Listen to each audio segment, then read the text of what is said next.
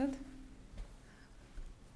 You're getting a private lecture, right? So thanks for coming. I will be talking today about using simple statistics with Excel, and simple is really simple, so I will be going through the basics. My name is Aniko Szabo, and I'm a associate professor here at the Division of Biostatistics, and I'm also the director of Consulting Center. So if you have other questions, we can talk about them later, but we are the source for consulting services here at the college. Here is my disclosure, is that pretty much that I have no disclosures, no conflicts of interest. But I also would like to ask you to fill out the CME evaluation forms. Even if you are not asking for a CME credit, the evaluation forms do help us to improve our services.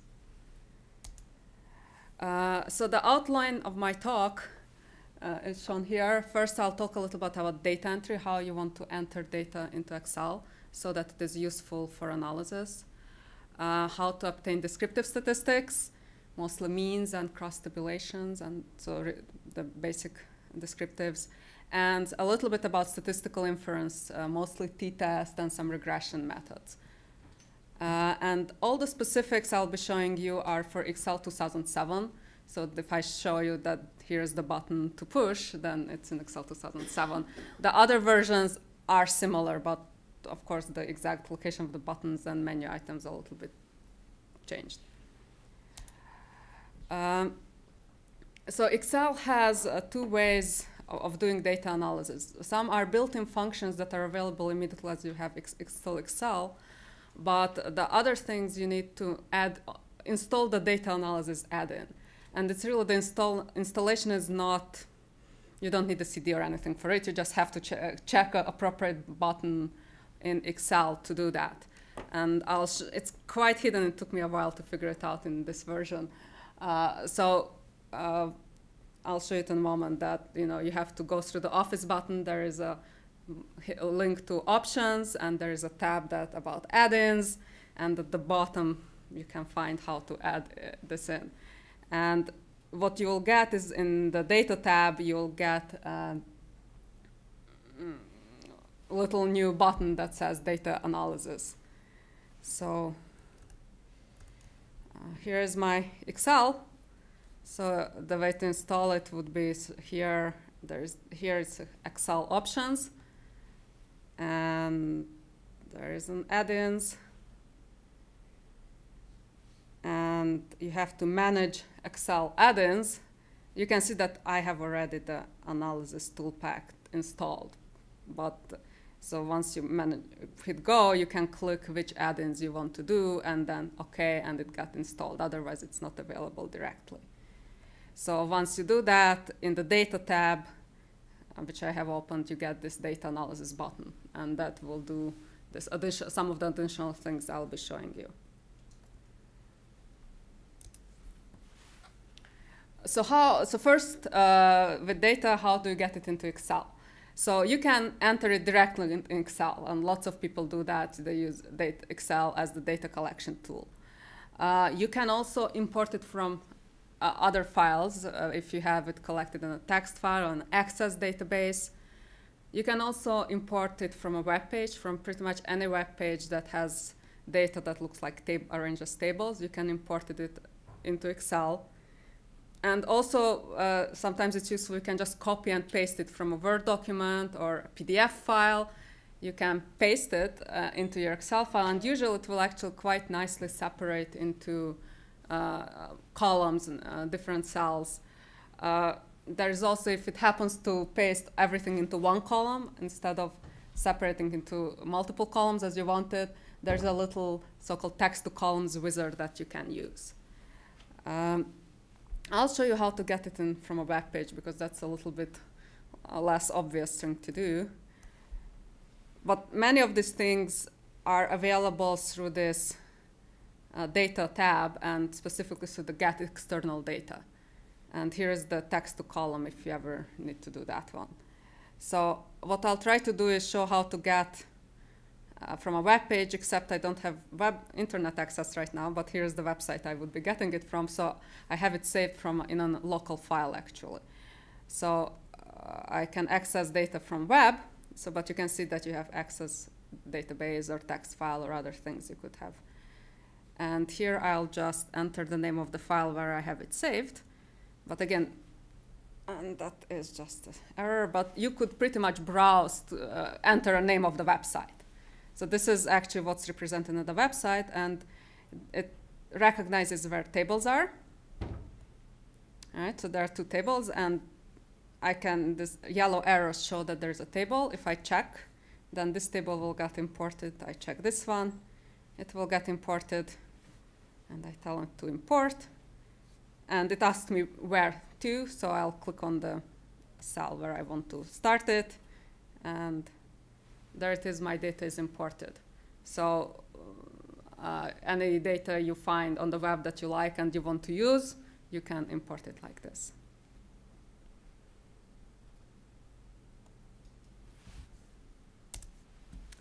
Whenever you are entering data yourself, the first thing you have to decide is how you are going to arrange the data. And there are lots of ways you can come up with, so what I'm going to show you is what makes it the best for analysis, and especially if you want to have somebody else do the analysis. Especially if you are using Excel as the data entry, and then you want to give it somebody else to analyze with a statistical package, then this is almost a must, because that's how statistical package is expected. But it is really helpful, this approach, even if you are going to analyze it in Excel. So the structure should be what I'll call a list. It means that each cell should have only one value. So don't put two values with a slash or comma or separated by stuff like that. Each column contains one variable, one type of information, and each row contains information about one subject or one unit of observation, whatever you are measuring. And any other thing, any other physical arrangement or spacing, like leaving empty rows or coloring the cells or the lines, you shouldn't carry any additional information. So if you have a variable, you have two groups of subjects, you cannot just set, first group of subject, under it a second group of subject with an empty space, and assume that just because they're separated, everybody will know that it's really two groups. You have to have an additional column that carries this information, that it's group 1, and the second group is group 2. And also, it's very helpful if each row is self-contained. So I can get all the information about that subject looking only at that row. So a common way of doing a non-self-contained is, again, if you say have two groups, and you would put a heading, group 1, and then you have the information for the group 1, and if I look at the 7th row, I would have to look up and figure out that it's group 1. So I mean, as a human being, of course, I can do that, but as a computer, I cannot. So that's why it's very important that each row should have the information that's group 1 should be repeated in every row, 1, 1, 1, 1, 1, 1, 1. It's kind of repetitive, but that's the only way to make sure that the information carries around well and stays together. So this is kind of a list structure. Other important ideas is you should try at least not to mix data with analysis. So data should be in one place, and if whatever analysis you do, preferably in a separate worksheet, but certainly not like an additional row. Sometimes I see people add means at the bottom as a last row. And while that's a very convenient place to put that, it will likely to get confused with data. I had one example when I was analyzing some microarray data, and then we had a disagreement about the number of genes, and it turns out that in row number 4097, that was a row of means. And of course, I didn't scroll down all the way there to look at it, so I was thinking it's data because it's right there. So you have tried to keep things separately. And the other contentious issue and difficult to deal is with missing values. So statistical packages usually don't insist on this, but Excel, you usually would want to have missing values to be empty cells, meaning certainly not zeros. If you are exporting your data later or somewhere else, you can actually use some kind of notation, textual notations like NA or a period. Different conventions can be used, but you certainly want to be consistent. You don't want to have different things denoting the same message that it's missing. So here's an example of a Excel spreadsheet, or at least a table that looks like an Excel spreadsheet, that is not a list. Okay, so even though, and by the way, it's not real data, these are made up numbers. Okay, and I played with it, made it worse than it ever was. Okay, but I'm just trying to show you some things that you shouldn't do. So this arrangement is actually, it's actually quite thoughtful. So it's not a haphazard arrangement, right? So the investigator did consider how to put this together, right? So you can see you have 4 groups of subjects, and actually I think these are animals, okay? So not humans, but the numbers made up anyway.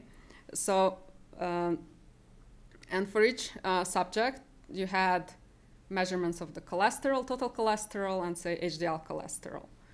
But so you can see that the columns are not variables, right? Not different variables, because say cholesterol represents 4 columns, and even though it's the same thing, right? Same conceptual variable. And it's not true that each row is one subject, because it contains data from multiple subjects, right? This also has analysis, right? Summary statistics mixed right in with the data. And some things that are big no-nos, it has, you can see here, missing values indicated by different strings. Here is a little comment added to a cell. Now, if you add a comment like that, you can do that, but know that it will be totally ignored in the analysis. So you cannot ever put anything meaningful there. In Excel, you can add a comment to a cell, and all you will see is this little red triangle. And also here is one item that's highlighted in red. And again, that's okay as long as it doesn't mean anything. But if it means that, oh, this was our highest observation, then actually we have our measurement tool cannot measure anything above 400, and it actually means that it is 399 or more, then that's a big problem. So certainly, because then this red color means something that is certainly not captured in any other way. So you cannot have that. So how would we rearrange it as a list? We would have 3 columns, because there are 3 pieces of information: which group, the cholesterol measurement, and the HDL measurement. And actually, this rearrangement immediately emphasizes that actually these were measured on the same animals, right? So in the previous arrangement, you couldn't see which cholesterol measurement paired up with which HDL measurement, right? And you see that the group is, group number is repeated, right, for every row. It's also helpful that the titles have no special characters. This is helpful when you want to export it to somewhere else, because other software might not like spaces in the names of variables. Excel won't care too much specifically. And also the averages, standard deviations are not part of the data. I changed the missing value coding so that it's now at least consistent, right? And per A. For Excel, actually, for the further analysis, I'll make blank cells, because that only way Excel can handle them in the analysis. And I removed all extra notations, the highlightings, the whatever. So this is a list format, and that's kind of what you should strive for when you're entering data. Sometimes you need to do, you collect some data and you want to do some transformation, calculations based on the data. And it's very useful to let Excel do it.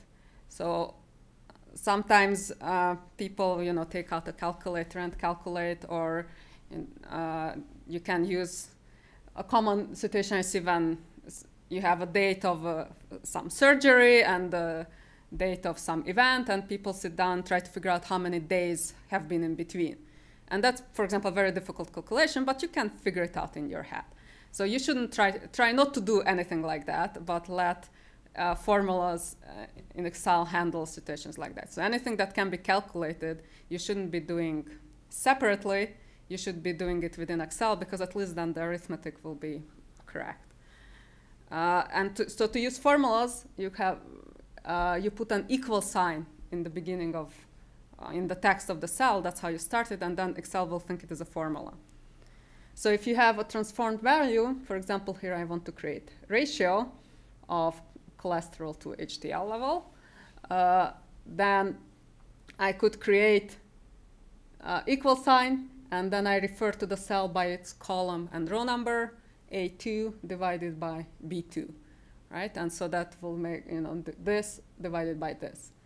Now, it is very boring to keep typing this for everyone, but what you can do is then copy this and paste it under for the other cells, and it will automatically be updated. So Excel will update the references, so once you copy it in the next row, A2 becomes A3 and B2 becomes B3. And as you copy in different columns, it also will get updated. Yes? So you wrote on top that contents of column C. Mm-hmm. So what if you put contents of column D? Would it create a column D for that, and then the data would appear there? No. Right, so this is not actually, so this equal A2 B2 is actually what's inside there. Oh, it's what's in there. Oh. Right, that's what I mean. So because I'll show you it in a moment in Excel, but I cannot show you both the formula and the value at the same time. Okay. So if we go to our spreadsheet, so here's my example data. So if I want to create the ratio column, so I can enter equal, and actually I don't even have to type A2, or in this case actually B2, right? I can click on this cell. I click on the B2 cell and it enters. Then I click slash and I click on the other side, B2 divided C2 in this case, because my column numbers are different. And after the enter, the value that shows is 9.7, but if I click on it, its content is actually B2 over C2. Right? So that's why I couldn't show that at the same time on the PowerPoint.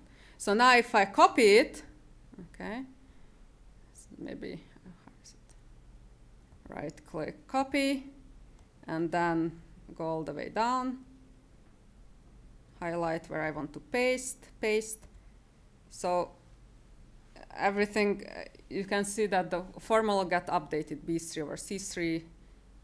If I were to copy it on the next column, then again it would be, the column names will be updated. So now I have a new column, and of course there is some problem here because I have a missing value here, so it cannot divide by 0. So I could have written a smarter formula that first checks and then divides, but. Is that just limited to 2 columns, or can you, if you want to take an average of? I'll show you the average, right? So this is, often you want just a simple arithmetic expression, but you also can do more complicated things. You can use built-in functions to calculate, for example, averages and so on. So there are many built-in functions, but commonly used ones, right? Average, median, standard deviation. So for example, the spreadsheet I showed you before, where the summary statistics were right after, actually they were not calculated by hand, but actually what's inside those cells is a formula. So for example, in this cell, it would be equals average of, and so you can divide a whole range of cells by using a colon among between the two. So B3 through B8. And they don't have to be in the same column. Here they're in the same column because that's what's meaningful, but you have to specify the, I think I have it said on the previous, from top left corner to the bottom right corner. So if I say A2 through C4, it's actually all these 9 cells. So I could have had here the average, here the standard deviation, there the count, just how many observations are there, and the standard error of the mean is the standard deviation divided by the square root of sample size, for example. So I could have built up these formulas even, so this cell actually relies on the formula that's calculated here and calculated here. So if you know what actually the formula for the things you can want to calculate, you can set up actually pretty complicated stuff. What if you want to average rows that aren't, I guess, connected? What if you want to average row 3, 4, 7, 8? Could you do that? You can select non-contiguous areas. I think, okay, let's see. So one way to do that, you can't really see if I do that. So I collect, and then I think I click on control button, and and select again. And I think I don't know, the color doesn't show up. It does show up my screen. So you can select non-contiguous areas. Other way, you can, if you type them, you can separate with commas. I think this corner to this corner, comma, and this corner to that corner. But that's really a very, very dangerous practice, because you add a row and suddenly all your formulas got messed up. Or maybe they don't. Excel sometimes tries to be smart and update your formulas, and sometimes it doesn't. So that's a dangerous thing. Could work, but dangerous. Oops. Oh my gosh. There's the slideshow. Okay. There are more formulas, so this is just a few simple statistical ones. There is a whole formula tab, and there's an insert function button, and there's a long list of functions: text functions, arithmetic functions, statistical functions, mathematical functions. So many functions are available to combine numbers in, just transform them and combine them into one. Yes? You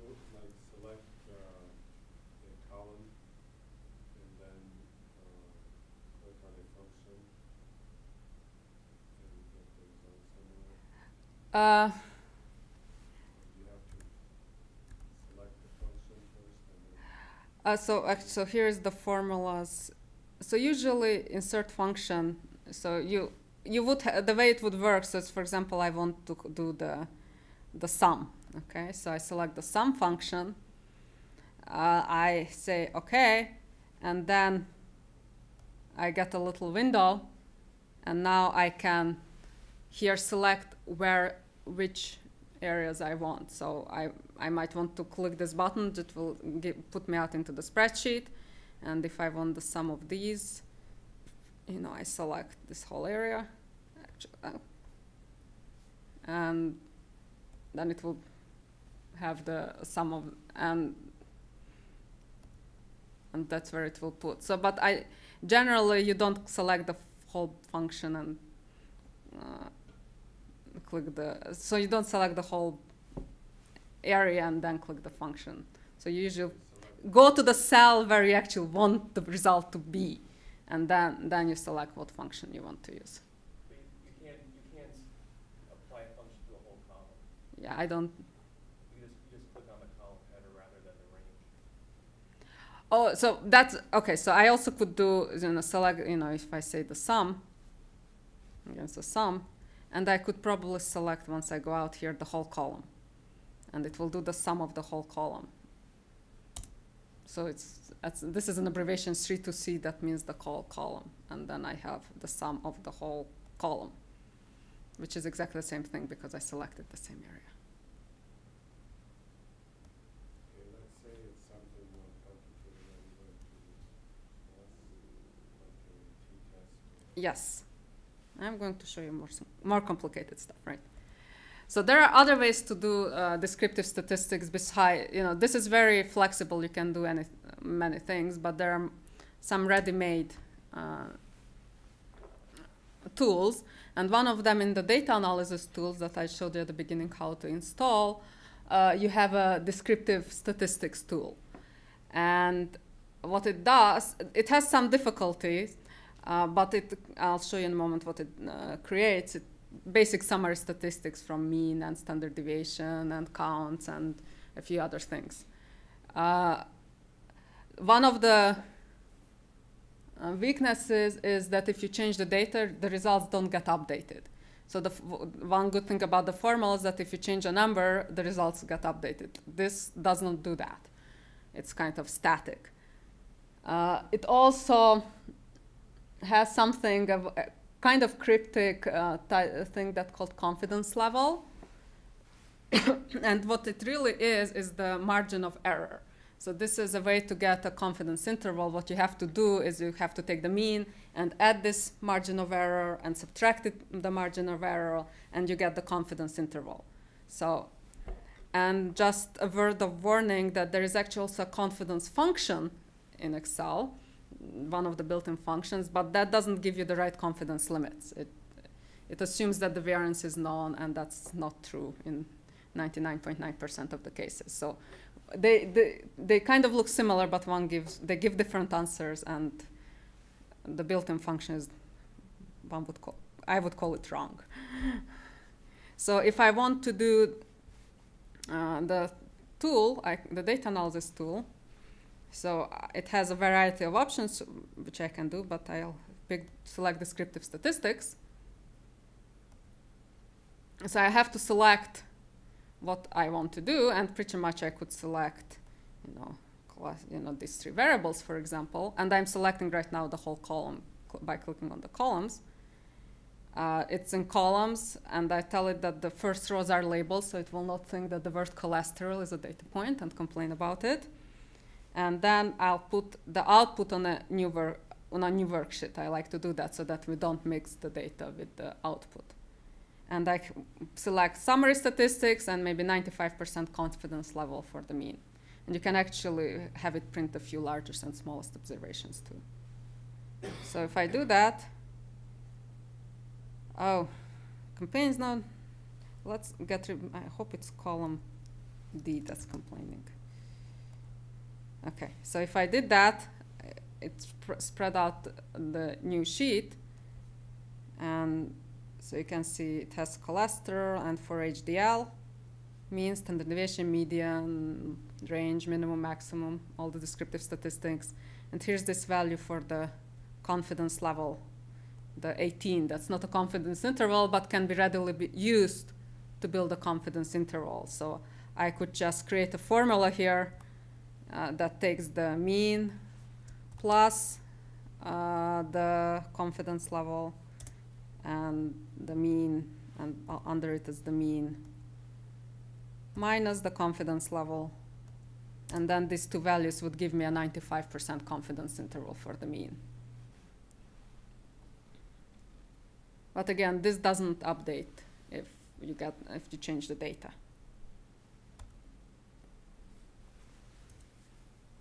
Another way that people don't really think of for doing descriptive statistics, even though I think this is the best way of doing them, is the pivot tables. So they are designed to do one or two or even more way tables, cross tabulations. But they don't, usually you think cross tabulations are frequencies, counts of how many times something occurs, but really they can put there any number. Well, not any number, a number of statistics. They have certainly mean, standard deviations, sums, and a few more useful summaries. So I'll show you in a moment how to do one. But one of the key is that, so first of all, it will allow you to do things by group, for example. So I'll show you how to do the mean, cholesterol, and so on by group, not just overall. And I don't have to hunt around where does the group start and end. And also, it will auto-update. So if I think you have to push the refresh button there to update it. But if you change the data, the table gets updated appropriately. So here is our example data. And it's in the Insert tab. Some of these things are well hidden, but the pivot table. Okay? So I'll select the range of the data, and again, I'll just select these three columns, and I'll put it in a new worksheet so that it doesn't mix up. And it creates this interface. So here's my table. It's just empty at this moment. And you can see that it realized what are my variables, group, cluster, and HDL. And I can tell it where to put. So for group, as soon as I clicked, it decided, okay, these are the rows, right? You see it showed up in the row labels. And that's exactly what I want to do. Now I select cholesterol. It also put them into rows, but that's not what I want to do. I'll pull it into, no, I didn't, oh, I wanted to do the values. I want mean value of cholesterol, probably. Now, once I put it into values, it automatically said count of cholesterol. So that's not very interesting. I didn't want a count. I want the average, right? Though, of course, maybe count too, that's interesting. But let's do the average. So I have to click on that little arrow next to it. And then there are settings for this field, value field settings. And here you can see I can select some statistical summaries. So you can do sum, count. So I'll select average of cholesterol. Okay, and so now I have the average cholesterol for each group. I can also, maybe I can just, I can pull HDL here. So here with HDL, I can do maybe the average, but I also will do the standard deviation. So I can pull it here twice. So I already had it once, but I pull it here another one time, and now I'll change the setting to somewhere there is a standard deviation. There is the standard deviation. Okay, so now I have the average and the standard deviation of. Another interesting thing it can do, it can express things as percentages of other values. So for example, I can put in cholesterol there and have it, again, the average, but now I'll go to the show values as, and not normal, but say percent of row. No, not percent of row, sorry, percent of, because percent of row, then it would be, so that the row adds up to 100%. Percent of, and then I'll select of group 1, for example. So then what it will do, that the group 1 will be 100%, and the rest will be the average cholesterol as a percentage of whatever it was in group 1. Right, so I added that, so you can see that it's 100%, and the rest are different amount of percentages. So you can build quite nice summary tables combining multiple variables from your data that are grouped by, so this time we only have one grouping variable, but really you could put several row labels here, and there is, so you can group it in a variety of flexible ways, and this will get updated. And though sometimes you have to push this refresh button to actually have it updated when you change the data. Okay, so this is a very powerful tool for creating summary statistics from your data.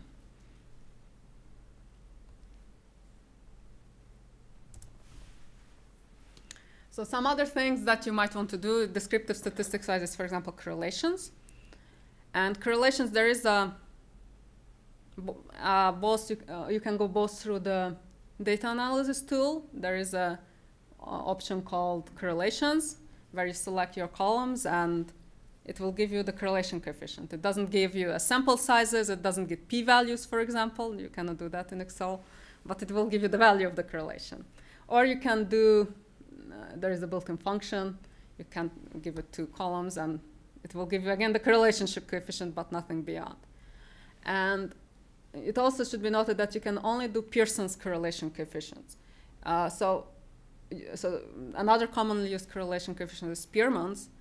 And if you know what Spearman correlation is, then it actually happens, the way you calculate it is you rank the data and then calculate the Pearson correlation coefficient. So some people might think that, okay, so actually Excel there is a function called rank that can rank numbers, and then maybe we can use the correlation function either this way or that way to calculate the Spearman correlation. But you cannot, because the way the rank function works for tied values is not the way it should for Spearman correlation. So in statistics, the ranks of tied values should be averaged. And so if you have a tie for second and third place, both should get 2.5. But in the rank function and in other applications, say both get a rank of 2. right? So you had 1, 2, 2, and in statistics should be 1, 2.5, 2.5. So that's why, so long story short, I don't know a way of calculating Spearman correlation in Excel.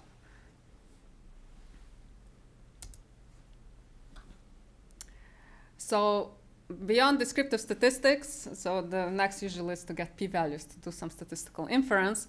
And really there is very limited support for statistical inference, but there is some. So there's almost no support for categorical data analysis. So if you want a confidence interval for a proportion or do a chi-square test or something like that, you're out of luck. I mean, you can use the formula interface and write your own formulas, but those are not very complicated formulas, so you can open the textbook and implement those formulas in Excel, but there is no built-in way of doing that. For the continuous variable analysis, there are some built-in tools specific for t-test, ANOVA, and regression. All of them available either through the data analysis tools or through the functions, but it's you have to be careful because sometimes the function gives you different results than the add-in. And usually one is correct, the other is wrong, but yeah, I have two things to give you different results, but so it's not, you have to be careful using this. And also, if you have a large data set or large numbers, then it can have numeric instabilities and can give really weird results in some cases. So it's certainly not a production level. If you're submitting something to the FDA, don't use Excel, certainly. So for the two-sample t-test, in order to use the data analysis tools, you have to have the values for two groups to be contiguous. You cannot have them interspread, that a value from group 1, then from group 2, then some random order. Most statistical packages don't mind at all. Excel really cares that the values have to be next to each other. So sometimes you have to do some sorting on your data set. Earlier versions of Excel didn't do it, but they really improved on this, that it's really difficult to sort on one column, because it used to be that you could accidentally sort one column, and so it completely loses the link to the other parts of the data. Now Excel will try to help you not to do that. So, for example, I'll run a t-test for comparing two groups in our data. So let's go back to our data, and I'll compare, say, the cholesterol. I'll do group 1, 2 together and 3, 4 together, because for t-test you only need two groups.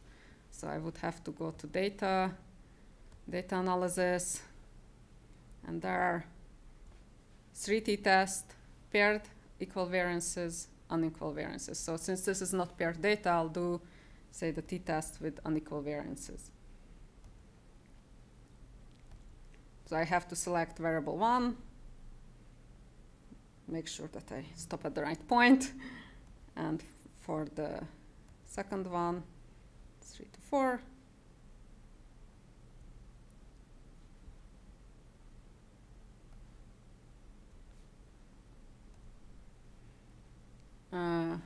I don't have labels in the first row, so I don't have to select that, and I'll put in a new worksheet.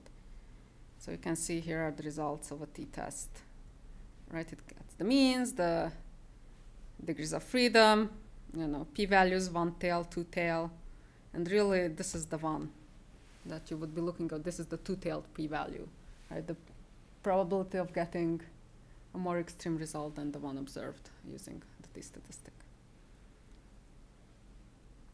There is also a t-test function. When you could say, in a cell you put equal t-test. So you have to give both ranges, and the drawback, it only gives the p-value. It doesn't give the test statistics, the degree of freedom, all the other information that goes with the t-test. It only gives the p-value. You can ask for 1 or 2-tailed. This is option, a 1 would be 1-tailed, 2 is 2-tailed. And you can ask an indicator which test do you want. Type equals 2 would be equal variances, types equals 3 unequal variances, and type equal 1 would be the paired t-test, actually. So this one function does all 3 t-tests. And certainly, there is no way, easy way to get a confidence interval out of this. So the pair t-test, you can again go through either the data analysis, so you saw that there is a pair t-test setting. And there is also the t-test function that using with the last option, the type is 1, the paired. Now, one problem that here the data analysis tool completely messes up if you have any missing data.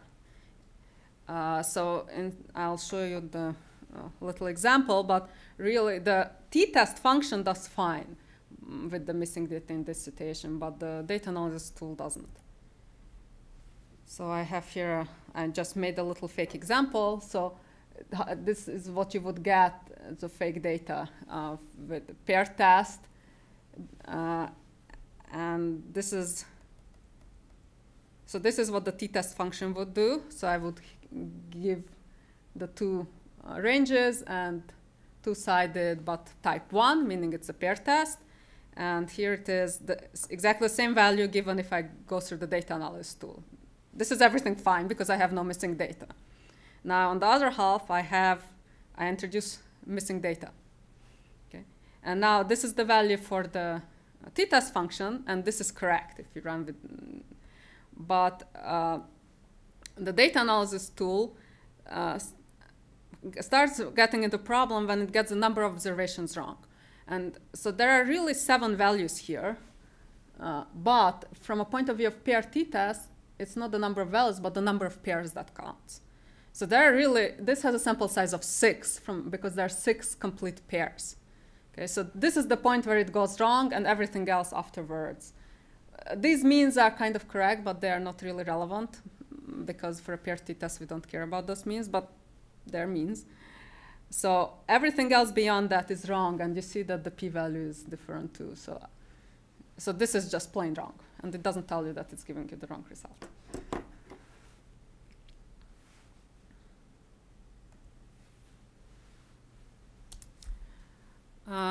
More complicated analysis is a linear regression, and it can do multiple predictors.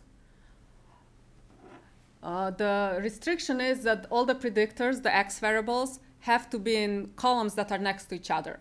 So you cannot have them in column A and C. You have to get them in A and B because you cannot select a non-contiguous area for this tool. Okay, so they have to be next to each other. You might have to rearrange the data. And if you want to try several regressions, you might have to rearrange it multiple times. It also cannot handle missing values at all, so you have to make sure that the data doesn't have missing values. And while it can do regressions through the origin, some of the rest of the statistics it gives afterwards are wrong, so just don't do it. Okay? In general, regressions through the origin is not a really good idea to do, but in Excel specifically. So again, going back to our example, since I have missing data, right, here, well, I cannot include it, or here, right, with the HDL, I cannot include it. So what I can do is sort it so it's somewhere at the end, and when I'm selecting, I will make sure not to select it. So I would have to go to the sorting, and you saw that even though I was on one cell, it immediately expanded to the whole range to try to make sure that I don't sort one column, but I sort the whole data set. So I sort by HTL, smallest to largest, that should be fine.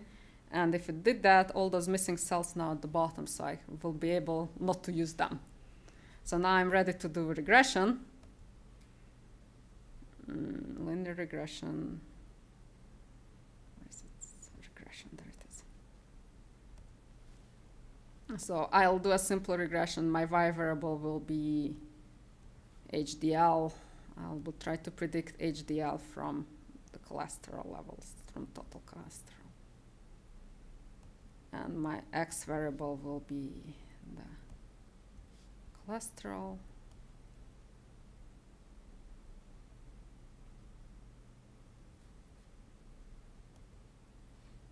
And I might ask for confidence level. So constant is 0, that would be regression through origin, the one that I don't think you should be using.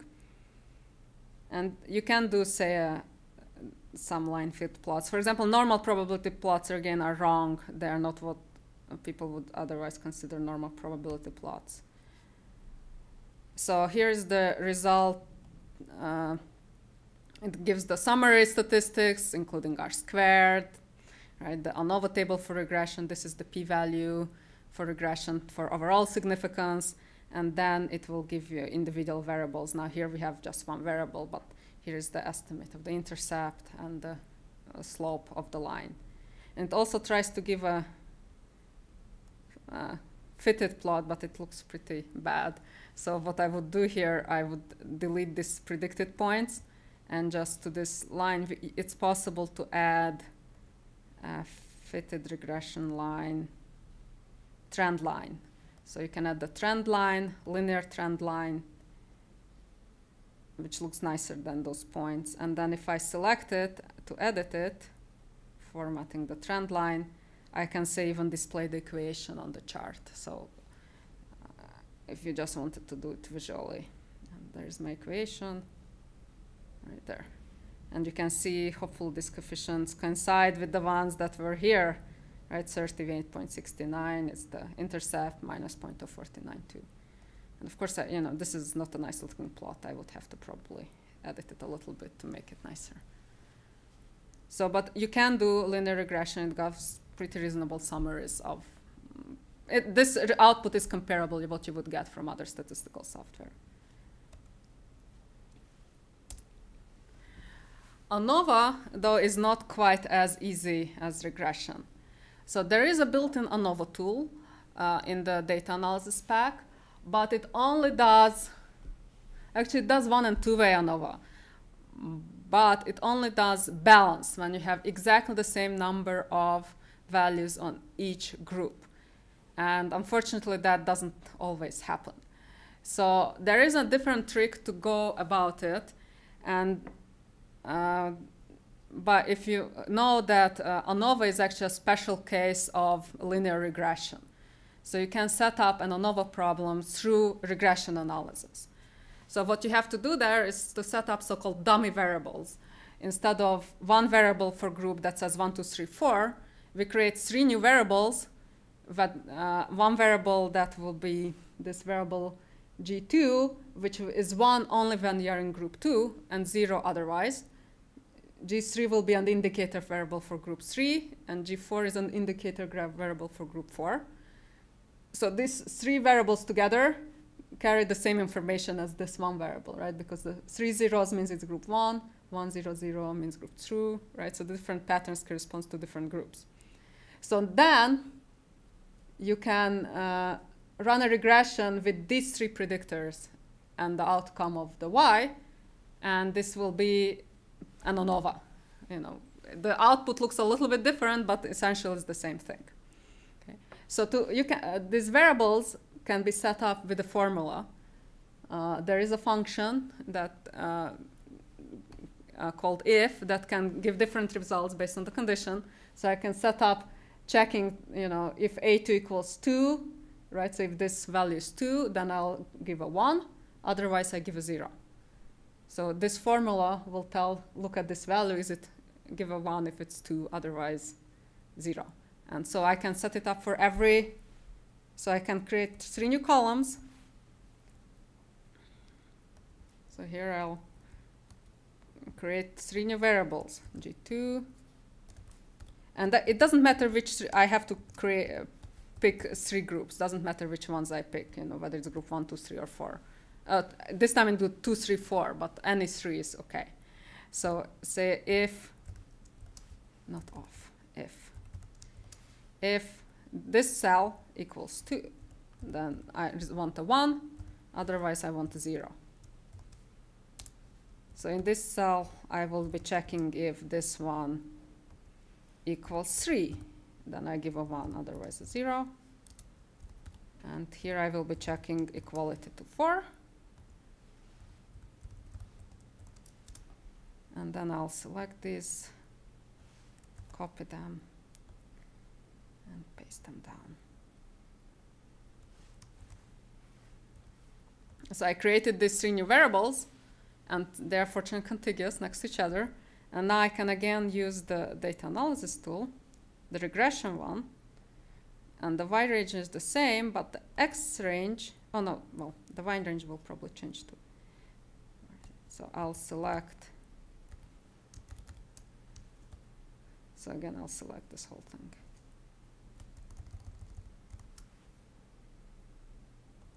And for y, oh, I want to select the cholesterol, right.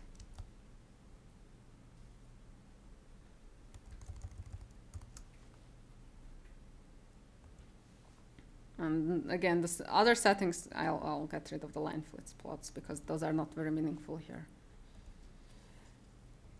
So this result would be the R square of the ANOVA, and this is really small. The group represent only 5% of the variability on the cholesterol level. You know, this is the p-value from the ANOVA.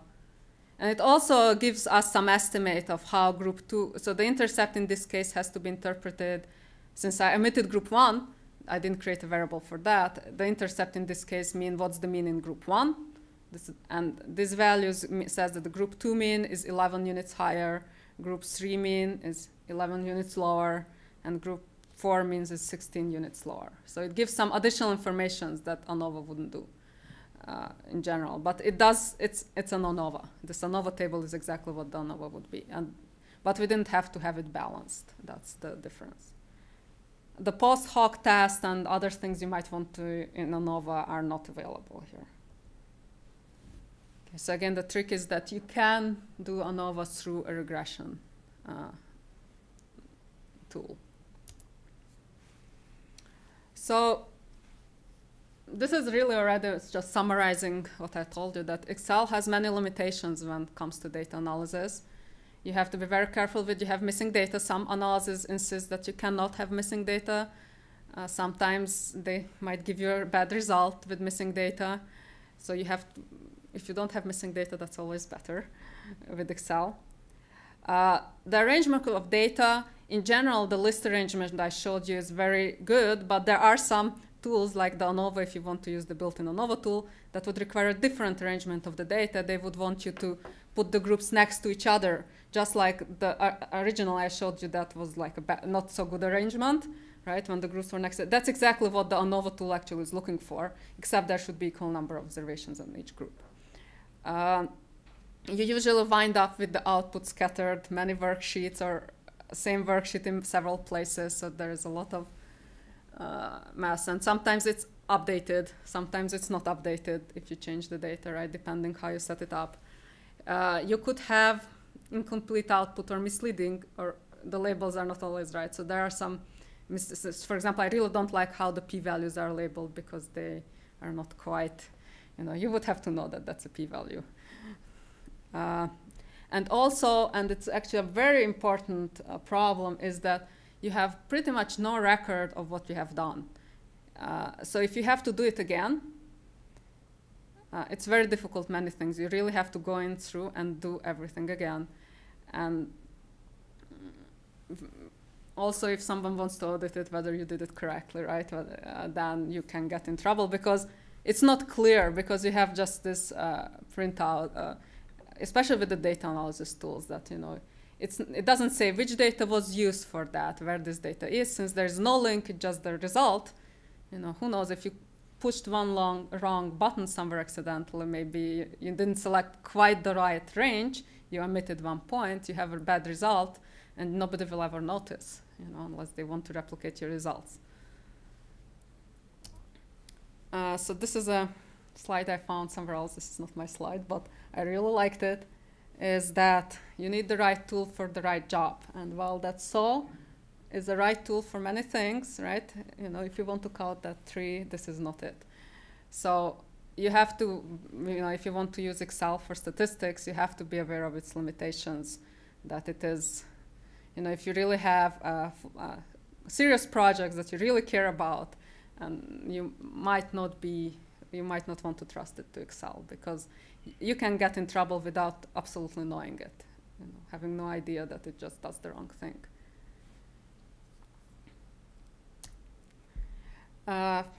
Some more resources if you want to about statistics or Excel or anything else. So mostly, we are affiliated with the CTSI Institute, right? So we have links from their website, and this is our Biostatistics group's link. So if you have need any help in statistics, we are here. And we also have drop-in consulting services, meaning that we have a statistician sitting at these locations, and you can just walk in and ask questions. And if it's a simple question, they'll answer right there, or they'll direct you if you need. If they decide that that's not as simple as it sounds. We have many times we have people with simple questions that turn out not simple at all, but they'll direct you to get more help. So we have them at the GCRC offices, or not GCRC anymore, but CTSI in Freitert, and we have them at the VA and Marquette.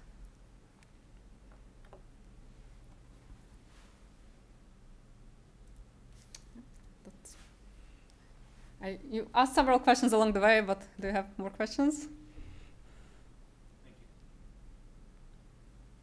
Sorry, are there any other tools we can access online that are a little bit better than Excel? So there are several options. So first, there are commercial add-ons to Excel, and people sell. Just like there is the data analysis tool pack, which is part of Excel, but people sell other add-ons. I cannot comment on them, I don't know. So certainly there are calculators out there on the web that are okay. They're not much in terms of reliable and free and easy to use. That's just too much together. I think these are usually the big two, and you can get that, but not necessarily. What do you use in your department? Do you guys use SAS or MATLAB or R? For consulting, we mostly use SAS. SAS?